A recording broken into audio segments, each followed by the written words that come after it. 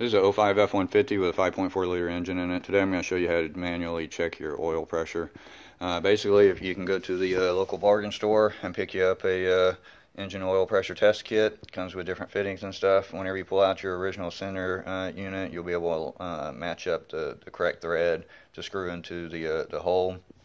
But basically, you'll crawl underneath the vehicle, and you want to get a drip pan because a lot of oil will pour out of the hole. But basically, your pressure sender is setting right there by the oil filter.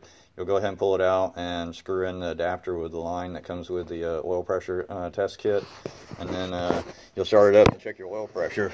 Right here you can see the original sender unit, and right there is the oil pressure gauge. So after you check everything, just put the sender back in the hole. Make sure you put some type of sealant or something on there so it doesn't start leaking. But that's how you check the oil pressure on the 5.4 liter engine. Thanks for watching my video.